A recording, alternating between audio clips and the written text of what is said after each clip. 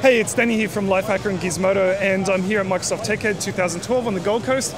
I'm here with the Acer Aspire S7, which is one of the touchscreen Ultrabooks we first saw at Computex this year. They haven't come to Australia yet because we won't see them until October when Windows 8 launches. But we'll see them from Toshiba, from Lenovo, from HP, from Dell, from most of the big guys, and this will be one of them. They're super thin.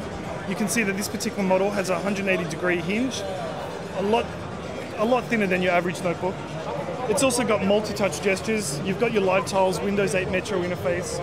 You've got your charms bar, and you can switch between open apps, as you would expect. One of the cool tricks when you see these in store, if you want to find out how many fingers it supports for multi-touch, you just right-click on My Computer, or hold if you're using a touch device, and if you look here, it'll actually say full touch support with how many touch points, in this case 10 fingers. So that's a cool trick when you're in the shop to actually see the differences between the products.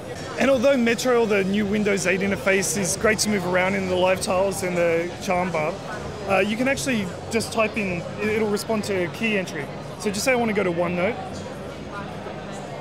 I'm typing it and it comes up. So I'm going to select this text here, and while I've got it selected, I'm going to bring up a radial menu, what you used to see as the right menu. And I'm going to highlight it, and I'm going to select it again. I'm going to, change the size. There we go. And I'm going to select it again. And while we've got it there, I'm just going to undo it. So it's really simple. Whether or not we're going to see that roll out in every future version of Microsoft Office, especially in 2013, remains to be seen.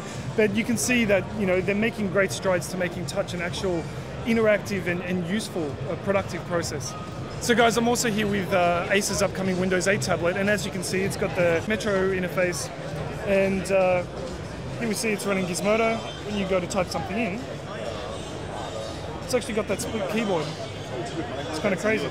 So we're going to see the Acer Iconia W700, along with a whole bunch of other tablets come October, along with the Ultrabook, the Aspire S7, which we saw a moment ago. Thanks for watching.